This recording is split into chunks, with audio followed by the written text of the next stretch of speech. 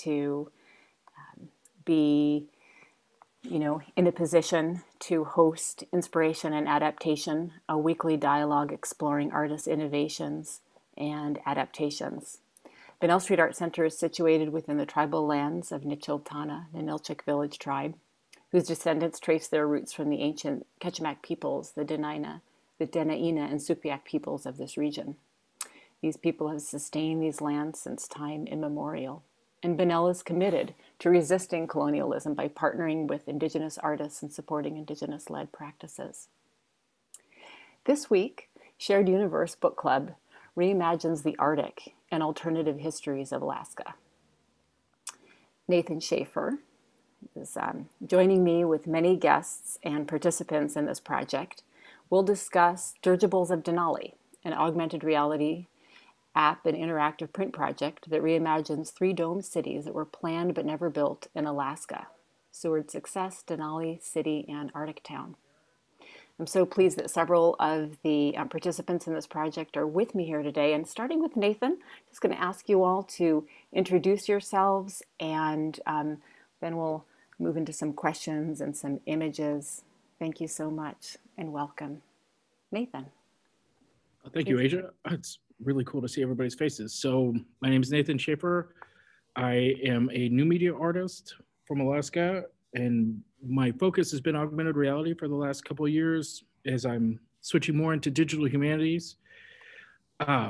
This project was Dirigibles of Denali, was in 2018, and we got a lot of really cool writers from Alaska together to all write short fiction pieces set in these cities in Alaska that never was.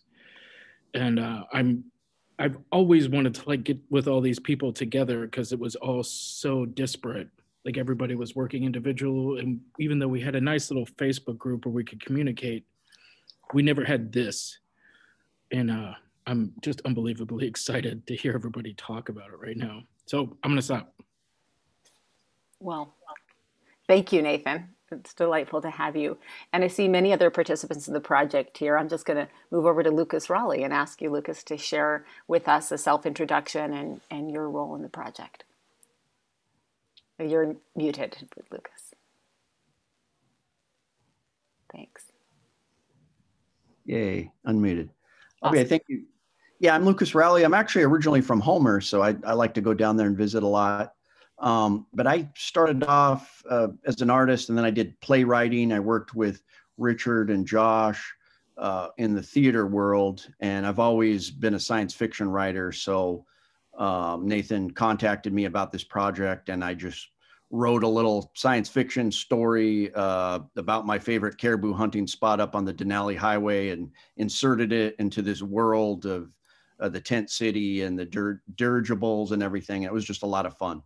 So thanks for having me. Absolutely. Richard, it's great to have you back, Richard Perry. Tell us a little bit about your role with this project. Sure. So just to feedback off of what Lucas says, I really am into science fiction as well. And in fact, when we first met at where we worked at Cook Inlet Tribal Council a decade or so ago, he recognized the chirp on my phone as a Star Trek sound. So fellow nerd alert. So I'm like Richard Perry from Anchorage, Alaska, and I moved here as an adult when I was 34, and really was interested in kind of rediscovering my connection to my Alaska Native heritage. And part of that process, I also joined Lucas in the playwright workshop that he was in. And my love of writing really took off, and the sense of collaboration and kind of a shared environment and creativity was just something that I still enjoy to do now. And it's something that is central to the work that I do. So that's a little bit about me. Thank you, Richard. Terrific. Thanks so much for joining us. Jacqueline Bergamino, welcome. Lovely to see you today. Thank you, Asia. Yeah, I'm Jacqueline. I have an MFA in creative writing from the University of Alaska Fairbanks, and I used to teach creative writing there. Yeah. Terrific. And you're a contributing writer in this project? Yes, I am. This was my first speculative fiction. Fantastic. Really, well, I'm looking forward to hearing more about it. Thanks so much for joining us. Let's move over to Joshua Medsker. Welcome, Joshua. And you might need to unmute there.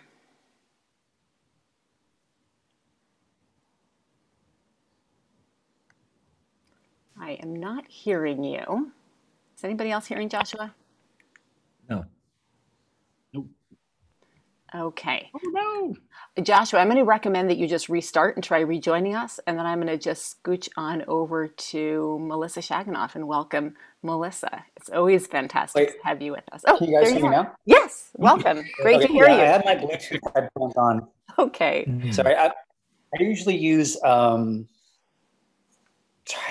just got done with a day of teaching. I'm kind of spaced out right now. I usually use Zoom and not super familiar with, oh wait, this is Zoom. Yeah. WebEx, I usually use WebEx. Hey, good to see everybody. So what was the question? How did I get involved with Dirigibles? If you could give us a self-introduction and how you became involved with the project. Thank you. So I got involved with this project through Nathan. He called me up and wanted to know if I wanted to be involved with this. I've known Nathan for a long time. We went to UAA together in the mid-late 90s. And I'm not super adept at fiction writing, actually. I'm a poet, but anything that Nathan tells me to do, I do it. And I've been trying my hand at speculative fiction and poetry, and generally just trying to get into futurism and transhumanism. It's, very curious to me. So this was something I wanted to take a look at. And yeah, Nathan and a friend of his, Adimola, and I, and Joelle, his wife, Nathan's wife, we did a little bit of Denali Dome stuff in Philadelphia a couple of years ago. And that's kind of how I got started with this. So I wrote a couple of stories that are in the Dirigibles anthology. And yeah, that's kind of how I got started. A couple of BMX type of things. So. Wonderful. Thank you so much for joining us, Joshua. Yeah. Also in this anthology is Vivian Faith Prescott, who's just joining us. And I see you're still muted, Vivian, but I just wanted to invite you to the circle to welcome you and to ask if you might just introduce yourself and tell us a little bit about how you became involved in the Dirigibles of Denali project as a writer. Thank you. Can you guys hear me? Yes. Okay, sorry about that. It took a while to figure out the technology, even though I supposedly know the technology to get in. But I was invited by Nathan to contribute to this project. And at first I thought, wow, this is so complex. I mean, he wanted me to write for a story. And I thought, I had heard of the dome cities and stuff like that before, because I was born in the 60s. So I did hear a little bit about it, but I thought this was really fascinating, even though I wasn't sure what augmented reality was and all those things he was talking about, and so excited. But I think it was his excitement that drew me to the project. So I was working on some stories kind of based on Sami girl and Sami woman. And I thought maybe I could write specifically to that piece or what he was working on the project. So, and as I developed, my mind was just blown about the technology and all the stories and the many layers of this project. So fantastic. So happy to have you with us today. And I write poetry, nonfiction, and fiction. So it wasn't too much to come up with this whole world and reality, because I have written in this genre before. Mm-hmm. Fascinating. Wonderful. Well, thank you.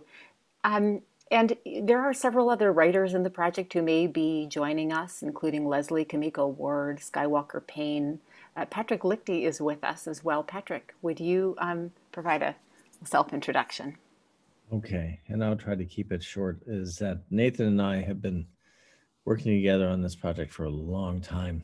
We were actually part of this, I think the first contemporary art AR group called Manifest AR, and where I found out about his Exit Glacier Terminus project, which I actually came up and saw. And the thing is that while I'm not Alaska, I'm originally from Ohio, and am now in Minnesota, just got back from Abu Dhabi. The thing is that a lot of my heritage is Alaskan, is that I had an uncle who worked on the Alaska Railroad, and my father served in World War II at NAVSA, ADAC, which while he was dying, I went out and I did a documentary on it, which never been produced because it was really primarily for my father. But in going out and seeing the Exit Glacier project with Nathan, you know, we were kind of talking about, you know, this project that he was thinking of, and you know, I was thinking about Bruce Sterling's call for 22nd century science fiction, and you know, I'm just fascinated by all these things that Nathan had found, and you know, we'd already been working in AR, and you know, my project, you know, my contribution to it, you know, the archive was, you know, I would kind of set up a lot of the, you know, the parallel universe structure on this thing. And the thing is that while I've been in Arabia for 5 years and haven't been as involved with the project, and Nathan's done such an amazing job with building this thing and brought in so many amazing people, I'm glad to be back in America and seeing where this has gone, and hopefully being a bit more active. And I'm really humbled to see where this has gone. Fantastic. It's so great to have you with us, Patrick. So this is a room that is open to, you know, any listeners that might be out there on Facebook Live and other places. I want to just acknowledge that it's really an honor to have the, you know, listening attention of Hollis Mickey from the Anchorage Museum, and a prominent artist in her own right, Carol Mears, Adele Person, Executive Director of Bunnell Street Art Center, and also Melissa Shaganoff, who's a key partner in the Shared Universe project, although not specifically in this book. And I just want to welcome you, Melissa, and everyone else, and invite anybody who might like to introduce themselves if they have a key kind of question they hope to share or something we might discuss. It's a great time to, you know, unmute and chime in.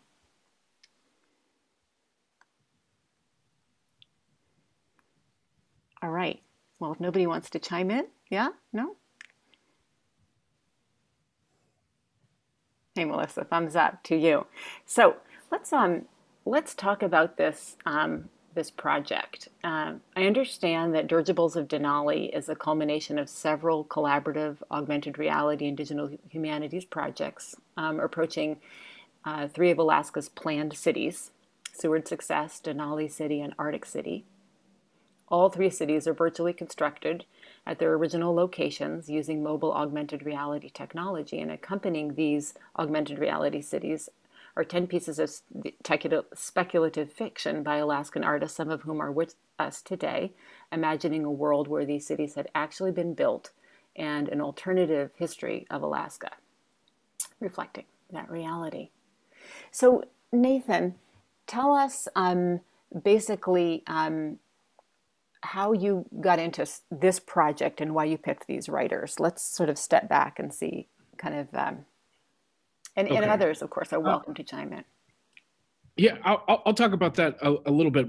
I'm very, very interested. Oh my goodness, I really want to get into some conversations between the people because of some similarities I found. But I got into the project because I had built Seward Success already for a Rasmussen Foundation Award, and then for some reason, Patrick and I got invited to speak at the New Media Caucus in Washington, D.C. about the collaborative project we were working on. The only problem is we weren't working on a collaborative project, and it was nearing the time that we needed to go speak. So we just kind of made this project really quick, and it was just going to be an AR project.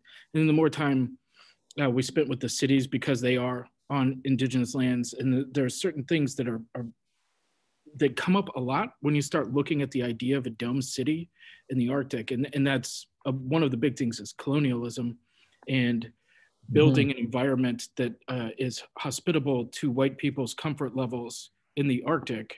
And that's what you've had for decades with the polar city ideas, you know, this north to the future idea. So I had that in my head that it was a big colonial thing. And then as I started talking to other friends, I realized that there was a major shift that had occurred that I hadn't thought about, and that a dome city was like a archaeological thing. It was a way of conserving the nature that's eroding right now. So we see it as a way of fighting climate change, which is not part of the fiction back then. So I started talking to friends about who were the science fiction writers in Alaska. And I knew Richard, and I knew he introduced me to Lucas really quick. So Richard was the one that kind of punched the nerd card for me. Like, he would be the one I would say science fiction he would know. So I remember talking to him, and I think it was seconds later, he's like, I'm going to tell Lucas about this. And then it kind of started going. And then I realized the science fiction is something that everybody's writing, whether they're like 100% into it or not. We're dealing with those issues all the time.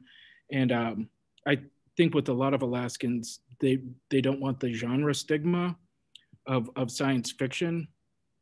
But they're more than willing to write it and talk about it. It's actually really interesting to them. So having people like Vivian, who wrote one of the most amazing stories, or even Skywalker or Leslie, just everybody contributed so deeply.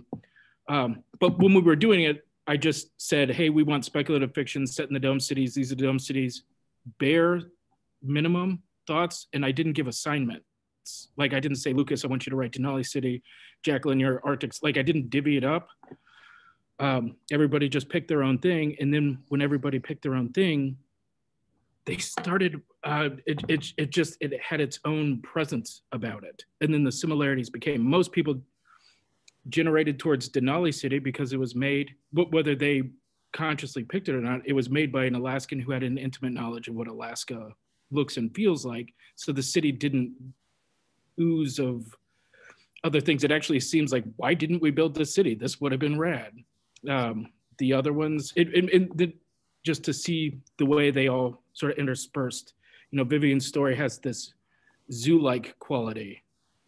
And Leslie wrote about a zoo in the middle, like Denali City's on fire and they're trying to save all the elephants.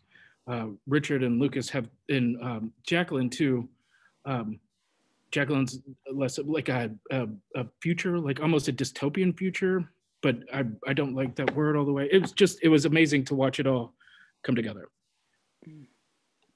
Fantastic. Thank you for that bit of orientation. And we can shift right into the dialogues or questions that you might want to see unfold. I've got questions myself, and I really, you know, Benel's really privileged to host a space for shared universe. And so I think it's important that this goes in the direction that you and the participants really would like to, you know, explore.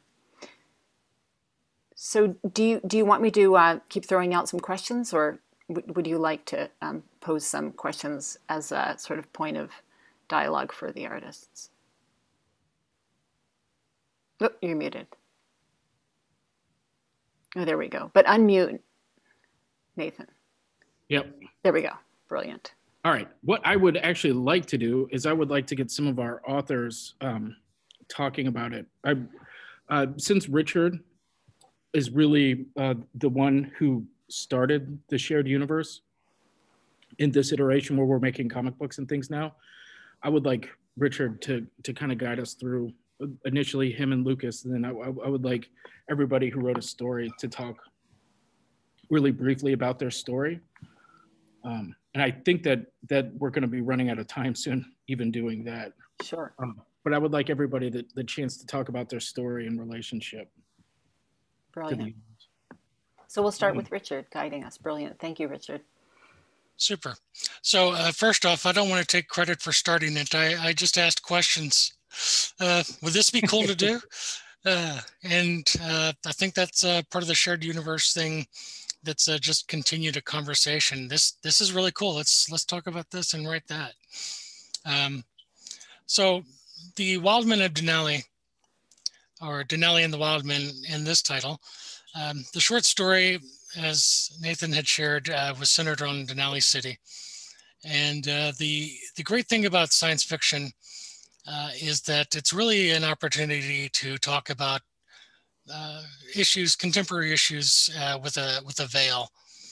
And that veil, gives you a lot of liberty and freedom to discuss things that are important or worthwhile to mention in a greater narrative, so that it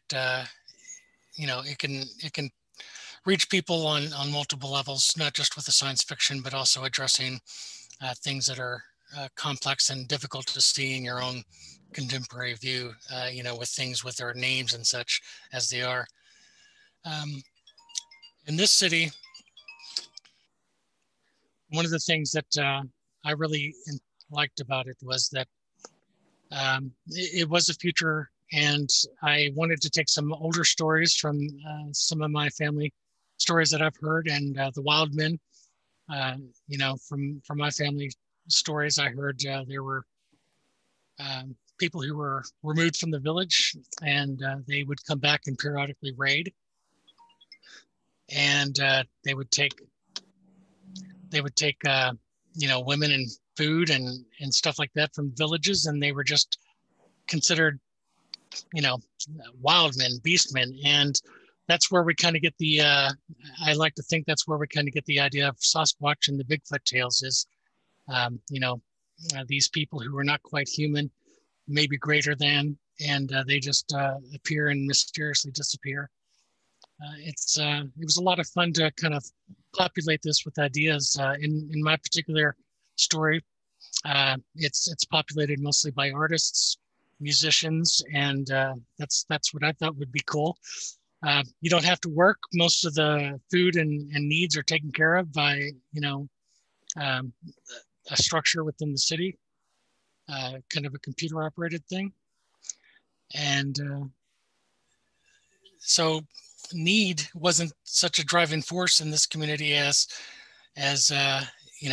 entertainment and culture and art and music and all the things that I love and adore that don't always get full billing in the wider communities and in the wider culture.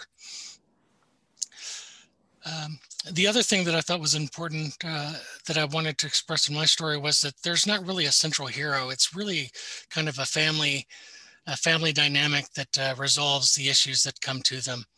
It's not just one person centered, it's broader. It's this family that come together and they have challenges and they overcome them together. And there's no, prime culture or prime aspect to a hero. It's really kind of a family centered thing. So maybe I could just leave it there, and Nathan or Lucas, if you have any questions that you might suppose. So the Wildmen of Denali, we should also mention, is going to be the first of these stories that the Shared Universe group is turning into a graphic novel. So we're currently working on that one. It's super, super great story. It's going to be an even funner comic book, I think, because of the Wildmen and the Sasquatch aspect of it. It's just it's fun. So I liked.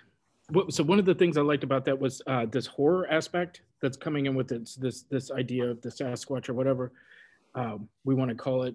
That was also present in Lucas's story. He had a horror element that was built into it. Would you care to explain your story, Mr. Rowley? Sure. And I just liked Richard's story because of the technology and the dome and the materials, the computer stuff. But yeah, it's funny. He mentioned we met him because I heard his Star Trek chirp. The next question was, do you play Dungeons and Dragons? And then we started this huge bromance after that. But so my story was outside the dome, and it was really fun to put it in this universe.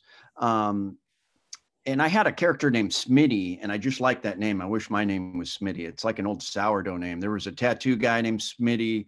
My dad hauled me off to an auction for some estate or guy named Smitty. There's guys in Homer named Smitty. So I I use this character named Smitty. But I hope we do a part 2 of this project, because I think I would have, just in the last few years, technology has changed so much. I would have wrote it differently. I'm flying drones now. I've been reading a lot of steampunk, and for some reason, this whole dome city just really just reeks of steampunk technology. So I really hope we do a second part of this. But just in a nutshell, my story was a cautionary tale about farmed salmon. Sort of, there was a native corporation, and they were messing around with genetics, and they made these wolf men that escaped, and they were wreaking havoc on the caribou population. And so this guy comes in and to take care of the wolf problem, and is this big battle up on the Denali Highway that's been overgrown. So it was just a lot of fun. But like I said, there's got to be a part 2, because with the way technology is growing, all of our stories are just going to morph into something else. So there's room for more comic books, Lucas. All right, the same thing. Let's do it. I mean, so that also brings up another point that I hadn't predicted, but felt really good to see. There was a little bit when Patrick and I would put ideas together, was just how much it made more and more ideas. But so many people that wrote short stories here would continue on. Like I know Jacqueline and Skywalker both wanted to write a full-length novel based on this stuff. Like it was very generative. And when we would talk with each other in the Facebook group or whatever, it became even more generative. And I would like to talk about Josh Metzger here, because that's one of the things him and I, our artistic practice is more about generative interaction with people. So that's something that we would purposefully work on. And we, inside of all the stories, we had created also this fake Alaska reality TV show called Dirigibles of Denali that would follow people who were on dirigible cruise to all the dome cities. And so there was part of the fiction inside of the story was, I don't know, just basically telling about the television episodes of this story, but it was all collaboratively written with people. So that collaborative fiction became, it got super goofy and weird. And the goofiest one we had to start the story off with, but I'm gonna out Josh. He wrote that one. It was hilarious. And then it ended up becoming like a whole separate book. One of the characters write a book of poetry at some point. But Josh, I want you to talk about your very short little story and how all the strange things you did. And then I would like to talk to Vivian, actually. I'm gonna have to keep this in my head. Wait, can you hear me? Yeah. Okay. So, yeah, I actually have all that stuff here, Nathan. So my story was called Saturday Night at the Denali Dome. And my idea was kind of, I don't know, I've never actually seen this movie, but I've heard it referenced so many times. I'll just say, what's Death Race 3000, is that right? It's kind of like a futuristic hack and slash sports theme going on. So the characters with Sourdock and Batman, those were the two kids that were involved with this thing, right? So it's like a skate park, right? So these two teenagers are on I don't even know what you'd call it. They're like electro bikes, right? But they have these, what did I call them? Electro lances, right? And they basically just knock the crap out of each other. That's the idea. But the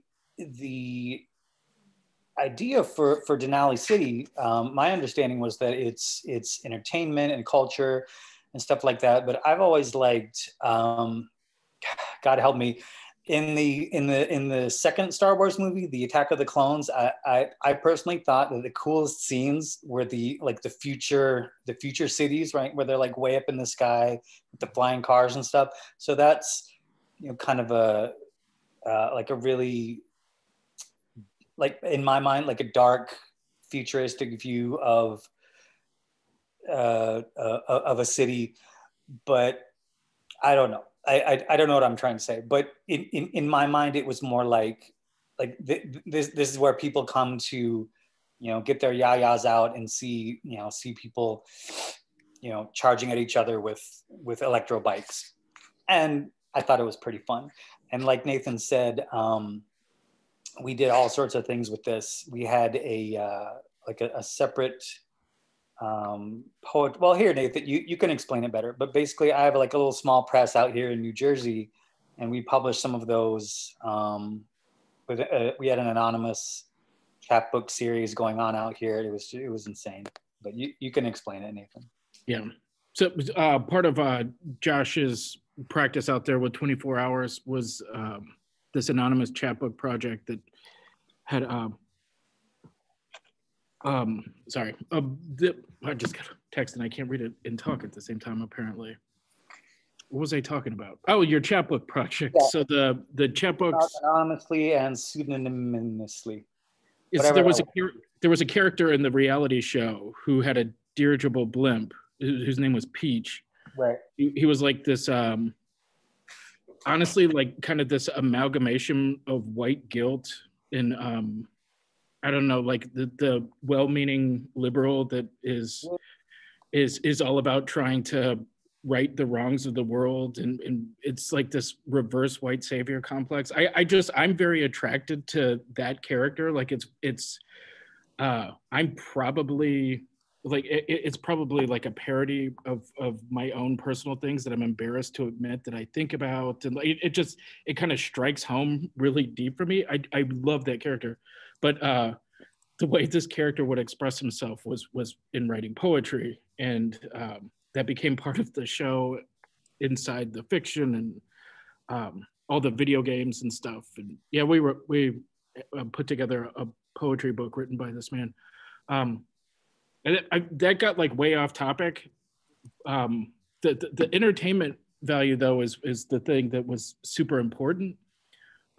So when Vivian told me the idea for her story, which was based on a lot of reality of people being put in cages. The Sami, for instance, were put in cages and people would come and watch them. The famous one, Ishi and Otabinga, were people that were put in cages and kept in museums. And that idea of turning people into an attraction at the zoo was part of Vivian's story, which was set in Seward success. Would you like to talk about that for a second, Vivian? I will. Yeah, I was interested because I'd been researching human zoos, and I learned that the Sami were part of that movement in Scandinavia. So they were put in zoos, hired for being in zoos. So I kind of wanted to incorporate that in there. So I have kind of climate change, kind of cult-like behavior is going on with the colonial world there. And I also set it in way into the future, a couple hundred years from my future, my world into, and so I kind of changed the name to New Seward because climate disasters had happened, and so the Seward success was rebuilt. And anyway, so I incorporated traditional knowledge too in there with the story of the origin of the Northern Lights, one of the stories. But I did want to I wanted to write about a human zoo. And so when this opportunity came up, I thought, well, how can I fit this into this plan? But it kind of all came together at the same time. So it was a fun story. And I like the other writers too, I'm thinking, wow, maybe I'm going to write more stories. And I do have stories about Sami girl and Sami woman that haven't really come to anything. Maybe there'll be a separate collection. This may be in there, or I may extend these characters. But this character, basically Ada, she's been raised in a human zoo. So, wow. And I thought, well, what would I do the if thing, like Stephen King says, what if, and so that was, what if someone was raised in a human zoo? What would their life be like?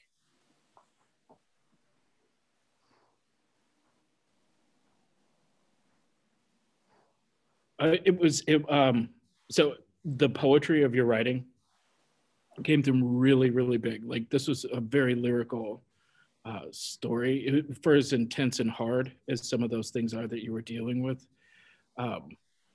But I thought it was interesting. So out of all the other people, we might not have talked about this as a group. I think you had the idea for your story, but I wouldn't say it was a struggle. It was maybe more of a concern. You didn't know which city you should pick to write the stories in. And it was kind of locating that, which actually kind of makes sense for your story in some bizarre way. But I think it was because the idea of that city is such a, it is a colonial enterprise. It's a setting up something for, it was all based on oil extraction and how much wealth can you extract from Alaska. That was the idea of this city, was this city of gold. So it was kind of a perfect place for your zoo. And if, it wasn't just Sami in your story, it was Alaska Natives not enclosures, is that the right word for this? Yeah, I call them habitats, but they had Inupiaq and different Athabascan communities, things like that. So there was, I'm not sure if it says exactly how many, but there definitely was. You could go see the humans in natural environment, in the unnatural environment, I guess. There was a lot of irony in the whole piece. Yes. I love that. I would like to make sure I get everybody. Jacqueline wrote a story set in Arctic City, which the way for this project we located it on a peninsula southeast of Kotzebue, where it wasn't originally intended for that. It was sort of kind of like a mobile city that would have been easily constructed multiple times, was the idea of it, but it would be all over the Arctic, and they would kind of daisy chain them together to make bigger cities. And Jacqueline's story did play a lot with what Vivian was talking about, this idea of the natural, and then sort of the man-made, but still steeped somehow in the natural. Would you like to talk about your story, Jacqueline? Yeah, so I feel like I had the lucky experience of getting to go to the UAF archives and dig up some of the original like memos and drawings and stuff. And to me, I'm originally from Florida. I grew up not very far from Disney World. And to me, a lot of the creation reminded me of that, of Epcot and Celebration and Seaside and these kinds of places that were like constructed for tourism. And I think, so for me, it was interesting to kind of explore this idea of creating a place that meets tourists' expectations instead of letting tourists come to the actual place. And being like completely insulated and domed off from the outside world. And so in my story, there's a lot of facsimile and trying to create that natural world inside. And it kind of snowballed into also being a surveillance state, and I set it after the heyday of the tourism. And so it's kind of this you can really see the way that the facade is crumbling. And I felt like I really loved what Richard said earlier about basically unveiling things in our real lives, like these kinds of projects, these writing projects of speculative and sci-fi fiction, kind of gives us the opportunity, like for me, it gave me the opportunity to take these things that are in the real world and insidious and kind of hidden and underlying, and like really bring them to the forefront and explore them that way. Awesome.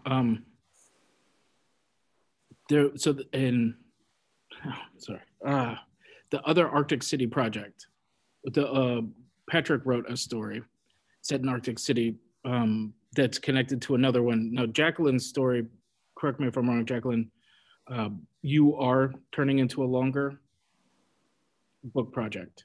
Yes. Yeah. Okay. I need to write these down and keep track of them because there's so many. And hearing Lucas talk about doing a part 2 and hearing Vivian talk about doing a next part to it actually gets me very, very excited about the thought of doing these again as we recreate them. Like the AR stuff when we made it back in 2017, 2018 doesn't exist anymore. Like that whole platform is gone. So I'm actually currently remaking them, and we're going to be premiering them, I think, in April as an app that's going to connect to the Shared Universe app to do augments on the comic books and things. But I think it's high time some of us get together and figure out if there's a part 2. There's actually, we had some weird publishing issues, but there's a publisher who's interested in this as a tourist book now. So I'm kind of trying to figure out what that would look like if this book was actually at all of those little tchotchke Alaskana shops. I have no problem with it there. I think it's actually fine there, but the thought of it is kind of funny to me to see that, mostly because of how authentically interesting these stories are and how they weren't kind of forced out of anybody. It was just kind of a very general statement. We're doing this. You know, we asked a lot of people that didn't write stories, but these are the people that did. And these stories are all magical and amazing. And them being together reading this book from cover to cover is a very weird, fun, crazy experience. It doesn't make sense how fun it is. And it's amazing to watch the next step, which the step after this was that we started making comic books because we had so much extra content that we didn't use in the stories. So Richard and I both are doing that, and I'm excited to do more. Patrick, who also, you know, we designed the project as an AR project, and we were doing that. He started writing a whole other set of stories that were in Abu Dhabi, where he was at the time, in all other places, and then we connect in to Alaska. So it became this more global story. It wasn't as Alaska-centric, but it was still very Alaskan. And I want to ask Patrick to do that, but I want to make sure we also have time for Melissa to talk about it. And one of the big things that came out in this project that we matriculated over to Shared Universe is when you look at the people we have that wrote stories, you know, it's a broad section of Alaska. Some people were born and raised here. Some people moved here. Some people had, I think Skywalker was less than a month or two into being Alaskan. Patrick has stayed here but hasn't lived here. So there's things about all the different Alaskan cultures that we started discussing with each other. If you're going to talk, there's a responsibility you have. If you're going to write a story that involves, say, an indigenous culture or an indigenous language, how do you do that in a way that's sincere and that has good intentions and that is good for the people of Alaska? How do we promote the people of Alaska inside of this? How do we hold each other up? How do we hold each other accountable for what we're saying, what we're doing, what we're using? And so a lot of the conversations that came out of that I feel very happy about that people were able to say that. And then watching the comic books come together now and watching those social practices happen, where we're looking at each other like, did you talk to this person? Did you check with this person? This person knows this language or this cultural thing, and looking at each other. So we did our best at the time to also provide this kind of information for Patrick as he wrote his story. Would you like to chat a little bit about that, Patrick? Let's see here. Yeah, actually, yeah, I already mentioned about how my interest in Alaska and all things Alaskan came out of my family's culture. But I think the one thing that really kind of frames a lot of what I did, it had to do with the conversation with when I first came up, because I was from Chicago at the time. And the thing is that when we were going in there, the term chichaco, basically had, was about, the notion of, oh, here's some guy up from Chicago, who's, basically going on and either acting like a carpetbagger or just, talking about this, that, or the other thing. And the thing is that I think to me, that was something that really influenced me a great deal, because of the fact that when I wrote the archive, which to me is actually a commentary on global colonialism. In other words, the notion of this idea that I'm not very explicit about it, but the notion is that I'm answering Bruce Sterling's idea of 22nd century fiction, and of course going into climate fiction, and we're basically crossing between the projects Nathan found and kind of like 70s dome tropes like Silent Running and Logan's Run, as these ideas in which you could seal off a culture. And I almost kind of saw these global archives in which humanity's knowledge was going to be tucked away, and then the thing is that what the larger population didn't know was that as humanity was going to see whether CO2 was going to run away or not, the archives were about to close. And then, as kind of like kind of a neo-colonial sort of thing. The one thing is that also another thing that I kind of got into was basically kind of looking at my position, and then also my study of things like Unungan legends and that sort of thing, conversations with people like David Karabelnikov, and my time in ADAC.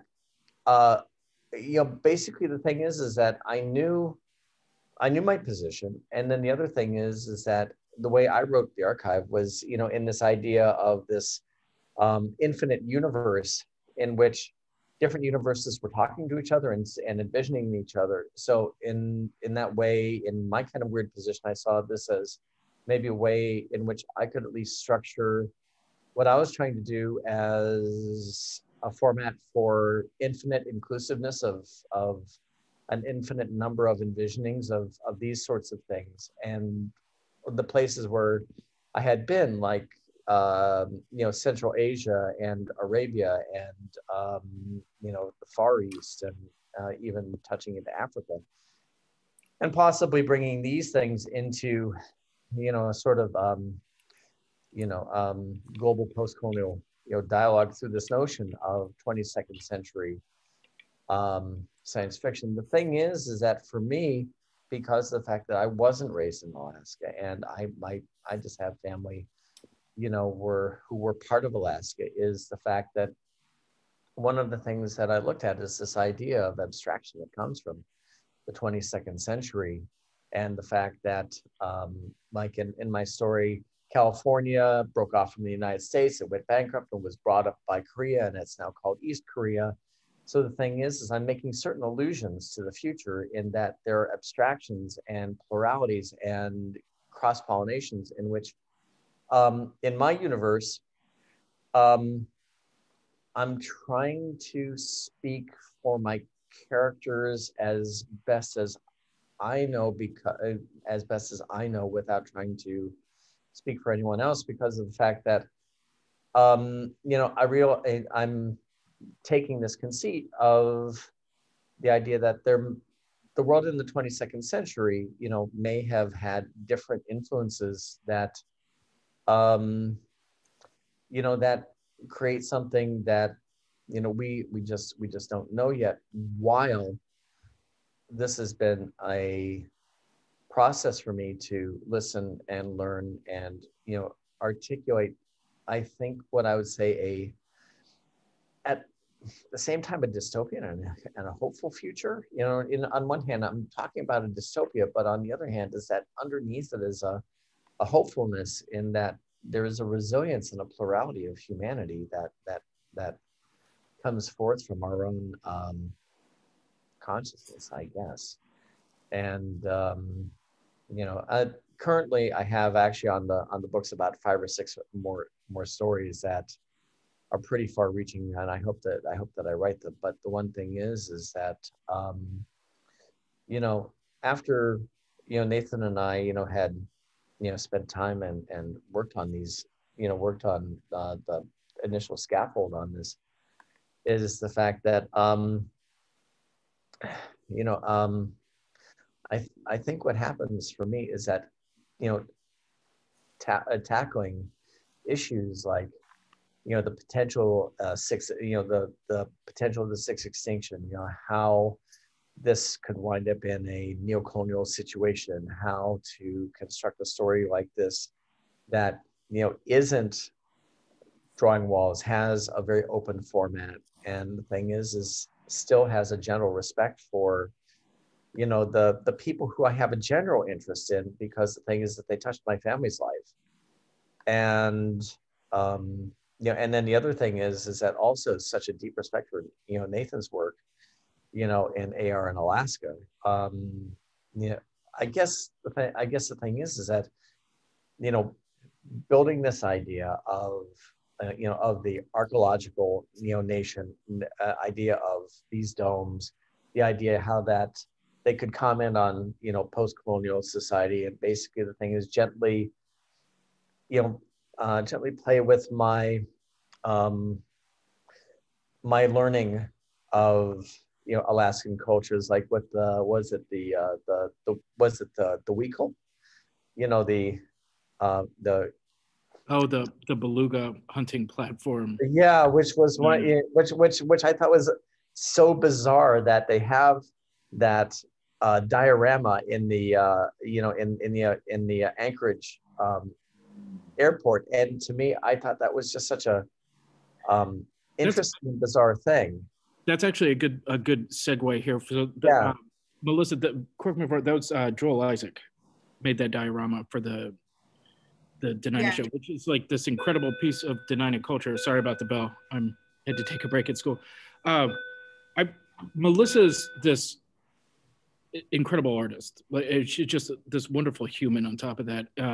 She's a quintessential part of the Shared Universe group. But I always love listening to her talk. And one of the things that I would like to ask her to talk about, and Asia would as well, I'm going to speak for Asia here too, because it was Asia's prompt a while back. There's a responsibility a lot of us have when we fantasize and imagine on top of Alaska.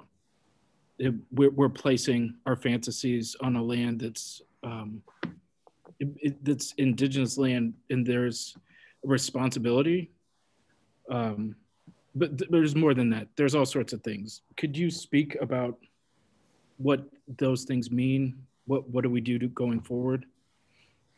Yeah, and you know, I think I just wanted to like make a note of something that you said earlier, Nathan, was that, you know, having that everyone kind of in this group was sort of made aware of like their responsibilities, right? As far as to the thousands and thousands of years of history in Alaska, right? I mean, you know, I talk about it a lot that according to archaeological record, you know, and that's the Western sort of record, Native people have been here for 15,000 years, and that's before the pyramids, that's before written language, that's so old, that's such an ancient, you know, catalog of histories and stories that are available, you know, just of course not in the transmission of written language, which, you know, is still yet to be determined on whether what is superior.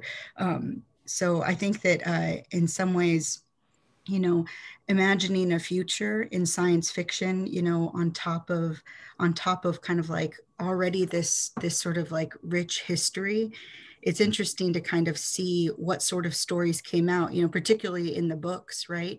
You know, I've only read the books as a reader, as an audience member, you know, but hearing all of you, you know, in this book club that we're essentially creating, you know, it's interesting because I think that in our writing and in our creation, we always give an extension of ourselves, you know, an extension of our ideas and our thoughts. You know, I heard that so much with like Vivian and with Richard, you know, and this idea of, you know, we ended with Patrick, right, talking about neocolonialism, you know, which in many ways is essentially like various forms of imperialism and extraction, right? And you know, this, I think it's interesting. I'd love to talk to him more about kind of this purity that he sees, because, you know, that's not exactly what I see. And so I wonder too, like in imagining these futures, you know, in what ways are we making note that there's so much havoc and there's so much, you know, upheaval that happens, you know, in this idea of imagining a future outside of indigenous ways of being, which is truly the most sustainable way of being in Alaska, you know, and how is it that we address those ideas, you know. You know, I definitely want to dive more into like what Lucas was talking about of, you know, like the corporations like creating this sort of like subhuman wolf man, you know, and you know, definitely Vivian, it's interesting, it's just a repetition of different colonial practices that have already happened upon indigenous people and atrocities, you know, in the human zoo. And, you know, so yeah, I think we need to have another like Dirigibles book club.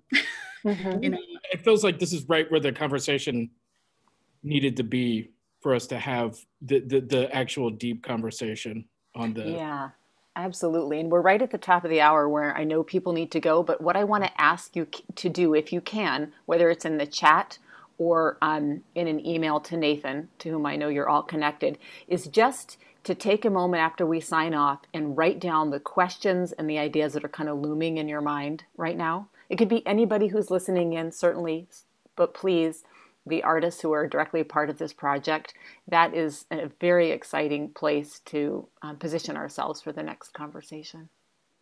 Yeah. Would it be worth continuing this the next time we do a book club meeting? Because I feel... Well, I'm as enthusiastic as anyone might be in the room, so... I think it would be great. It would be nice to bring Leslie and Skywalker and other people who weren't able to participate also into the conversation. Yes. I think, yeah. Let's do that, but let's frame that conversation. And if you need to go ahead and do it. But will you make a note to yourself, each of you who are present, to or pause in this chat box to frame some questions that, you know, you sort of find yourself at this point in the dialogue, so we can pick it up right at this really rich place where we've arrived at today. And again, I want to thank you all so much for the work that you're doing and the time that you've taken to participate in this dialogue. Really looking forward to continuing it, and be well until next time. Yes, Aja, can I say, I'm going to make sure everybody can get a digital copy of this. You guys, we'll put up some links so that way if people wanted to keep following the conversation, they're able to read them. That's right. So this conversation, you'll be able to see it in a few minutes on Facebook Live, but you'll also be able to find it. Anybody can find it at bennelarts.org under Inspiration and Adaptation. There's an archive now of nearly 50 conversations, and this will be the most recent one. You can listen to it again and just sort of review the questions that occur to you, and we'll move forward in our next book club, Shared Universe, pick up some of these conversations. Thank you so much, everybody. Take care and be well. Thank you so much.